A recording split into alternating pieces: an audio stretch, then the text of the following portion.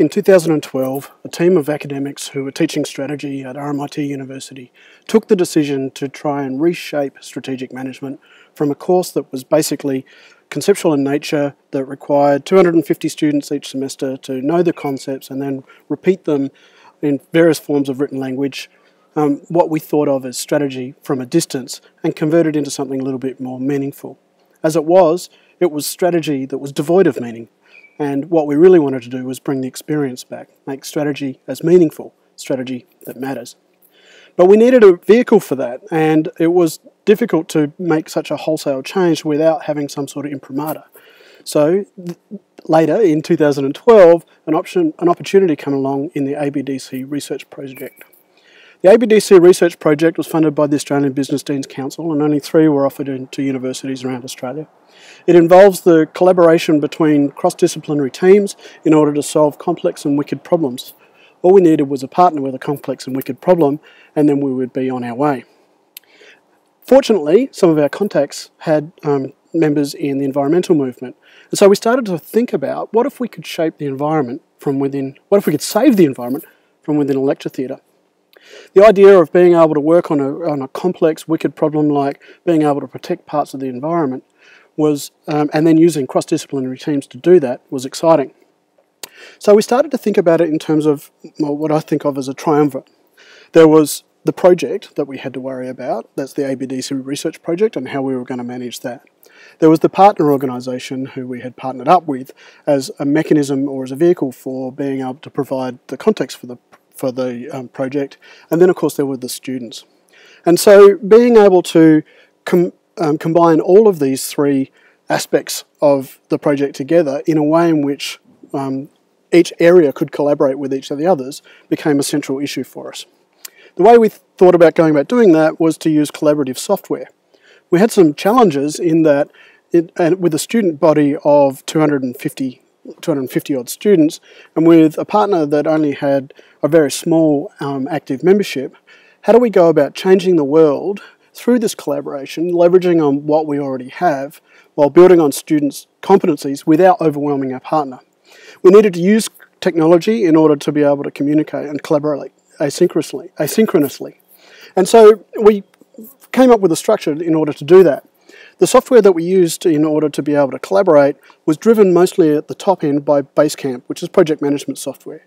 We also used student-facing Blackboard and Google Moderator software, and then we used a feedback loop using the Riddles Creek Landcare Group, our partner, their blog. Basecamp was instrumental to being able to drive the project. Think of it as cloud-based project management software for small teams.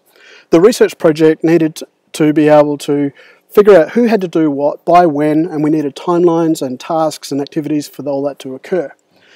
Primarily, the students saw the result of that with posting material to Blackboard. Riddles Creek Landcare Group provided us with a lot of material right at the start of the semester, and we were able to organise it and post it up to Blackboard in real time so that the students were able then to be able to go and analyse the information and then make some decisions about that. Of course, they had questions about the information that Riddles Creek Landcare, or our partner, had provided.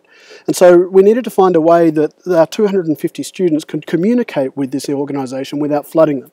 So we instituted Google Moderator. Google Moderator is an online forum where students can go in, write questions, vote questions up or down depending on what they think of their popularity, and then Riddles Creek Landcare Group could go in and have a look at those questions. For the students, this was really important. It was difficult for us to find a way to be able to communicate and not overwhelm our partner. And at the same time, we needed a way to be able to organise information across a large cohort of students so that each student could see what other students were saying, but also to keep the structure of the small bi-weekly tutorials that we used. In week 3, the Riddles Creek Landcare Group, our partner, came in and they did a lecture visit. And what they did is they spent an hour going through the Google Moderator form, giving us some background about themselves and the context of the problem that they had, and then using the Google Moderator form questions in order to structure their lecture.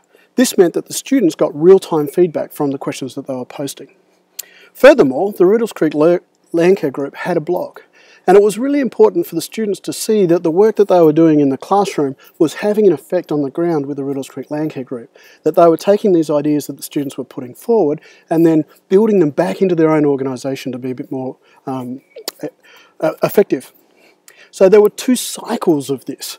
We did that in the first cycle when we got all the students up to speed quickly on the context of the Riddles Creek Landcare group and the problems that they faced.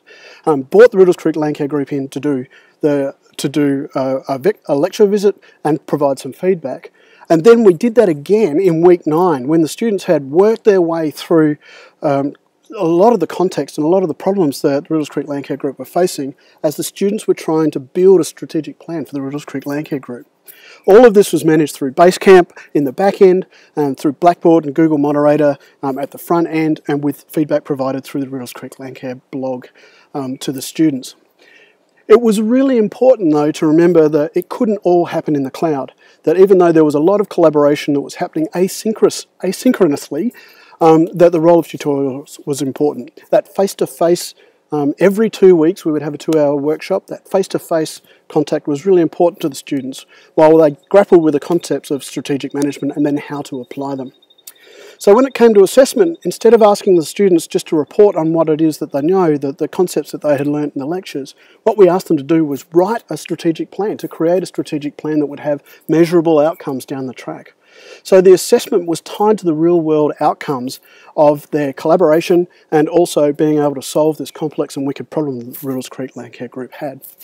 Results, well, at the time of recording this, official results are still not being released, but what I can tell you is that compared to last year where we had the traditional strategic management course, results across the cohort seem to have improved.